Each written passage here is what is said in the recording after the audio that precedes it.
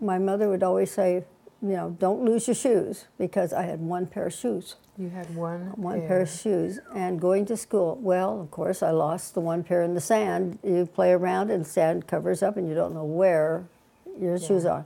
So I remember having to go to school barefoot. Wow. Until they could take me to town and buy some shoes. We'd take a lunch. Sometimes it would just be bread and butter, sometimes with sugar on it. And for a real special one, it would be watercress that my mother would pick out of little creeks that ran through the town at that time, and I hated them. But that was, that was better than just plain old bread and butter. And I can remember a girl. I can remember her name to this day, and that's a lot more than I can say about all the other kids I went to school with. And she had peanut butter and jam sandwiches every day, and it was like you drool. You do. You so wanted to have peanut butter and jam. This is Peak Moment. We are living at a peak of human innovation, information, wealth, and health. But we're also at a peak of population and consumption, with rising temperatures and declining resources fueled by cheap oil and gas. Peak Moment Television, bringing you examples of positive responses to energy decline and climate change through local community action. Hi, welcome to Peak Moment. I'm Janaia Donaldson. My guest today is very special to me. It's Rowena Donaldson, and she's my mom. Mom, thank you for joining me for a conversation. You're welcome. Why I wanted to chat with you is you grew up, you were very small, in the first Great Depression, and a lot of us now are facing what some folks are calling the second Great Depression. Yeah? Oh, yes, it's not a recession, it's a depression. And I thought there were a lot of ways that you learned how to, you were raised in ways that we may get some value in learning how to live life similar to what you did back then. So give us a little setting. You were 6 when the stock market crashed in 29. Right. Okay. So tell me, where were you living? Where was your family? What was their background? Let's start there.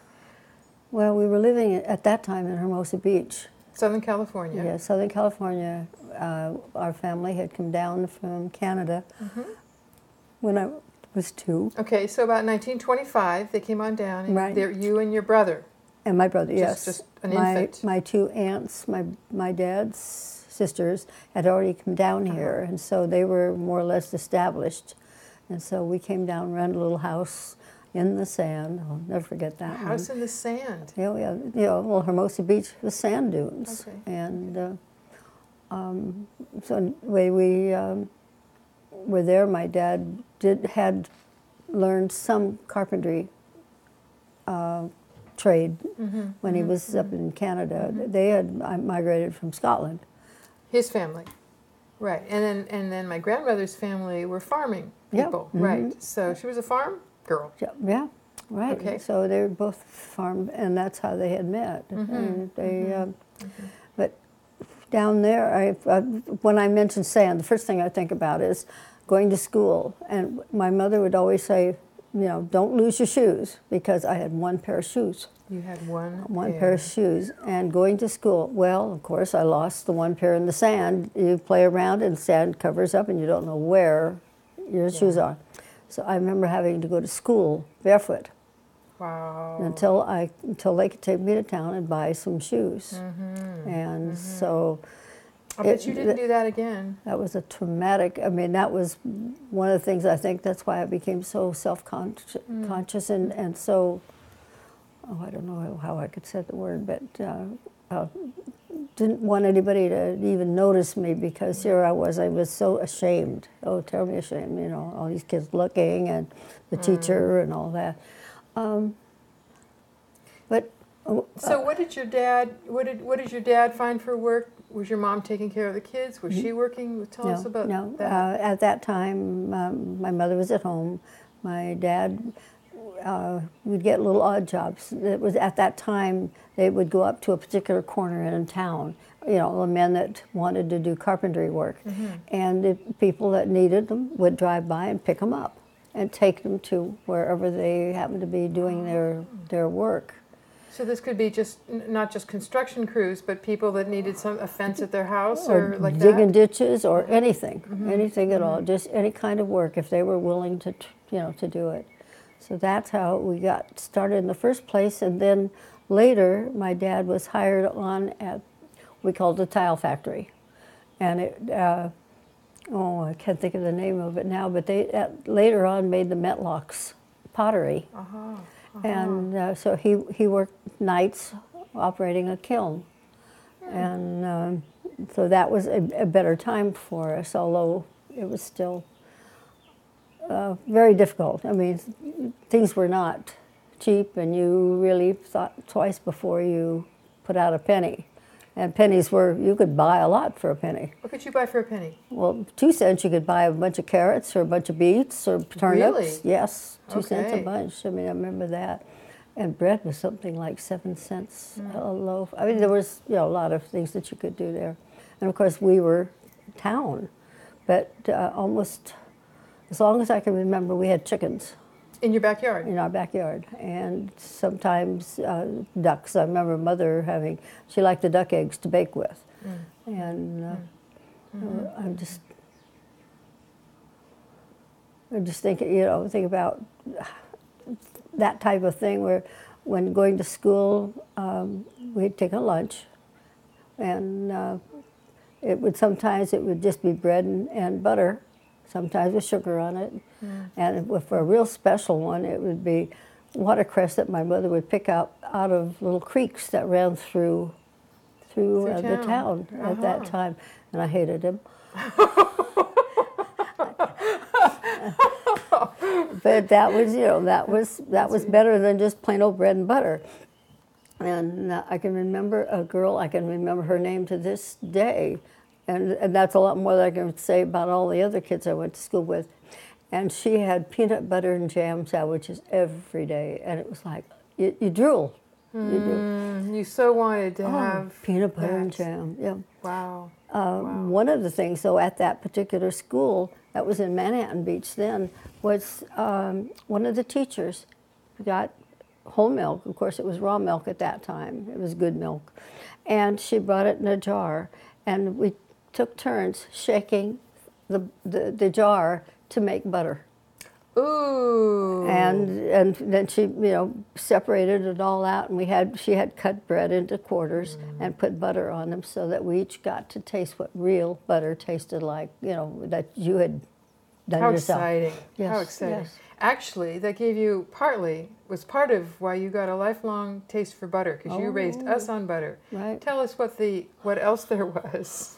Well, somewhere along the line, I'm not even sure when, they came out with oleomargarine. And that was this white hunk of grease. And the first ones came out, I think it was Nuco, and it came out with a little paper thing with yellow coloring in it. And you broke it up and you stirred it until it all got the color. And then I think Delrich was the other name of it, and it came out with a little bead that was filled with coloring. And it was in a plastic bag. And you broke that, and then you kneaded that. Oh, I love to do that. I just thought that was the greatest thing, to bring the color into it and then to squeeze it and make it that way, but I would not eat it. I tasted it, and it was horrible. Who in the wants to eat that? I mean, butter, it had a nice flavor, and I knew it was good, but the margarine, I never could. I never would buy it, even though it was supposed to be a lot cheaper and it was supposed to be as good for you. To me, it wasn't. I think you were ahead of your time. Your yes. instincts, your body knew it. Yeah. And you said your mom had chickens and sometimes ducks in the backyard. Now, for the eggs? For the eggs. Did you also eat the animals? And after they quit laying, we'd have chicken stew, because usually the hens were quite old by that time, and that's what we would have. And the ducks, the same thing. I mean, it was that. When my mother and dad separated, that was, I can't remember exactly. I think I was probably about 8.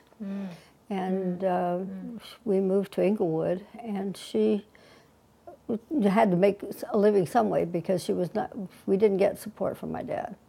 And she started making chicken pies for restaurants, and just going to different restaurants and selling them. They were just small, little individual ones. And so So we had the chickens in the yard that she would buy, she would kill, and we would help her pluck them. For years, I could not eat chicken because all I could do was smell that smell. But that was how she, was able to bring money in.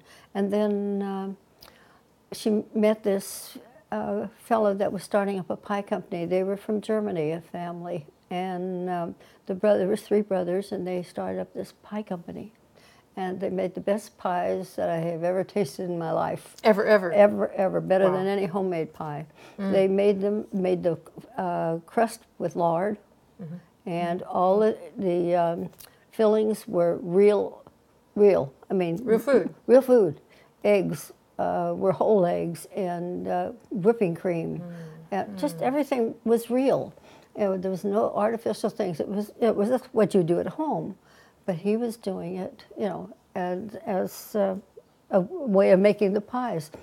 He asked my mother if she would like to see if she could sell pies to these restaurants that she was selling the chicken pies to. Well, she did that, and pretty soon she didn't have to make the chicken pies anymore. She was able to make enough just by selling pies to restaurants. And that developed into the largest pie route that this person had. Wow. And the others, he had hired drivers, and they have different areas, but she was her own boss. She bought the pies and sold them, and so it was a good, real good way for a living. But that was 7 days a week at that time. Wow. So as soon as my brother arrived, it was mostly me first, because being the oldest, had to go along and help her. So early on, we were carrying pies, and I can remember the pies. A 9-inch pie was 28 cents, and a 10-inch pie was 35 cents. Wow. Yeah, Wow. and different economics. yeah, and of course that I can't remember at first. I don't remember, but along when I was running the pie route by myself, was that as soon as I got my driver's license, I was off by myself, so I would give her a day off or 2 days off, whatever, especially when I wasn't in school. And so I want to go back for a second. You were living on just cash. I mean, we're not talking about families that could live on credit. Nope. And so you had to live within your means. That's it. I mean, totally. Yeah. If you didn't have money for food, well, you did without, or you ate whatever was around. I can remember one instance when one of the drivers that worked for the pie company came over, and he had 2 big bags of groceries, and he was a single man, and he said, "Ruby, I need a good homemade meal. I'm tired of eating in the restaurants," is how he put it. And he brought enough groceries for us for a week. But it was his way, because he knew how tight things were. For sure. So that was his way of helping out. So, yeah. Since this was, since your mom was a farm girl, I expect that did she do some canning? Did she do any kind of preservation of foods here? Some, when she had time. Because you did. I mean, you brought that into our family. Right. It was something that you had already learned somehow. Well, they, of course, when they were in Canada, this is what they did. They, had their crops that they could store in the wintertime. I guess it was the potatoes and things like that. And then they canned. Whatever came ripe, they canned. And she did as much as she could, when she could. Yeah, and that was a hard one. So tell me about Granddaddy. He built a house, right? Or more than one. I mean, he did some construction. Yeah. Oh, yes. Yes, he did. When he went out on his own, he built some commercial buildings, and he built his own little house. And then my sister was born after they got here, and he helped her build her house, and we even was pregnant, and she was still up there putting the roof on hers, because he did teach us a lot of skills with using our hands, using tools. Some of my first memories of, he fixed a wood lathe for us out in the backyard. And so we turned wood You On the lathe, yeah, right. on the lathe, Right. and, made designs and things, and that was, we weren't very old then at all. But you were comfortable working with those yeah. construction tools, and probably, I would guess, a lot of the house repair and stuff. yeah. I mean, he did, or you did, or you learned how to. And my mother learned how. Okay. I mean, that was one of the things that we, when something went wrong, you fixed it. She could do anything, with plumbing or electrical or whatever that needed to be done, because who do you ask? You don't have any money to go hire someone, so you learn what to do. Wow, that's a very different practice than we see these days. Yeah. Yeah. And I would also guess, since you were living, just with whatever means you had all along the way, what did you do? What did you do for fun, for entertainment? We had all kinds of fun. Go ahead. Well, I guess some of the first things I remember in just doing things on our own, cutting out paper dolls out of the newspaper. They'd have, the girl, and then they'd have the clothes that you put on. This was already printed on? Already on printed, newspaper? yeah. Right, There yeah. was Tilly the Toiler. That's one I remember, and I can't remember the other one. And you would play with those, and trade with different people. And there was always a new one every Sunday that came out in the Sunday paper. And then one of the things I love to do, take a square of toilet paper and you fold it all up and you cut different ways, so it ended up looking like a little Like lacy a thing, snowflake or like doily? a snowflake. And then cigarettes used to come in a tin of 20, and the papers fit in that perfectly. So I'd save those. Those were. Oh, precious. Another thing that we did was milk, of course, came in a quart bottle, and it was larger, and then it came smaller, and then it had a little cardboard cap. Well, we saved those, and then once in a while we could see a milkman, and he'd give us some that hadn't been used. And we had a game where we took it and we slammed them down on the ground, and if somebody came along, and the next person and went on top of yours, he got yours. Oh, So like pickup sticks, kind of, yes. So that was another game. Jacks, of course, loved jacks, and we'd play so much on sidewalks that you'd wear your fingernails all the way down on the sides. And jump rope, of course. And when we were old enough, it was double Dutch with a two, and we'd jump on that. And you were near the beach, so you also went to the beach, right? Yes. And when we were all still together as a family, my dad would, when he'd get home from work, it would just be about sundown, and we would walk down to the ocean to see the sunset. And nice. So I've always felt real close to the ocean because of that. It was special. Tell me about the crystal radio. I was somewhere before they separated, that my dad worked out in the garage, and he finally made this crystal set, I think is how they put it. So you could receive the radio on that. Wow. And it was fascinating. How can you can do this? How can it happen that you can hear something? Somebody's talking about way. But of course, the other side of that was my two aunts. I remember a discussion about that, how they're saying, what was radio waves going to be doing to our bodies? I mean, here, this invisible ray out there, what was going to happen? I can remember that thinking, well, how does that happen? How does that work? Or what is happening? That's interesting. Yeah. They were way ahead of their time, thinking about radio waves. And of course, we've got now X-rays and cell phones and all kinds of other bombardment. Yeah, right. Yeah.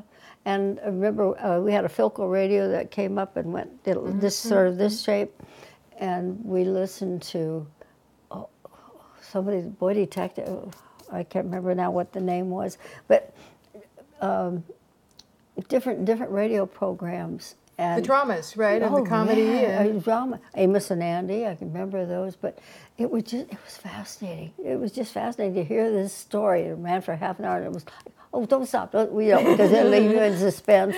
So, Jack Armstrong, the All-American Boy, that was another one. So those were special. That was fun for us. We entertained ourselves.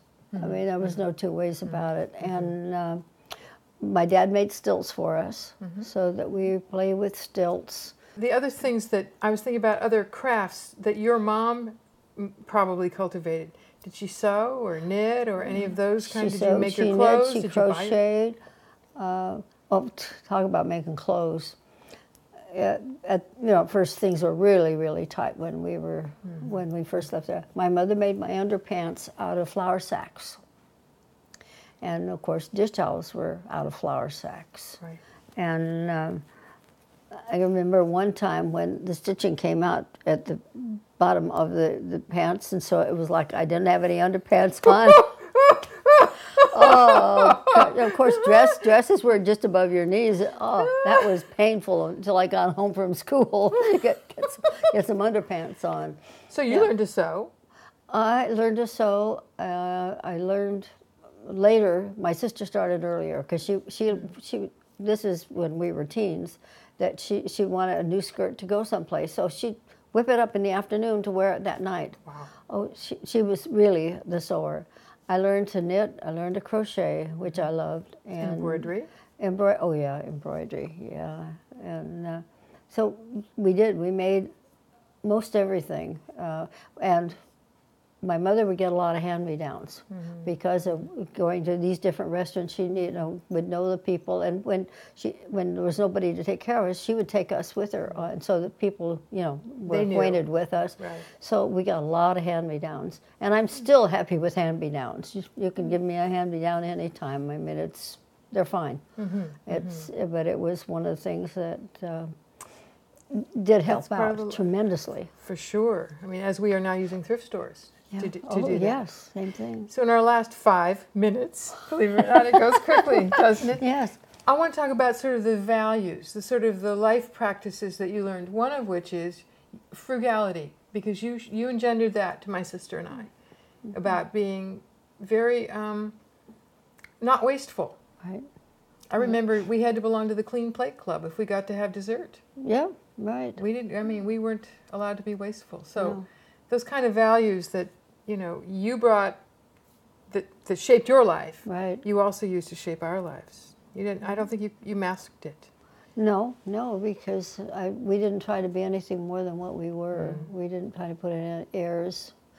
And when we moved to Los Altos, which was more of an affluent area, it was still, I couldn't do any differently than what I did. I think our biggest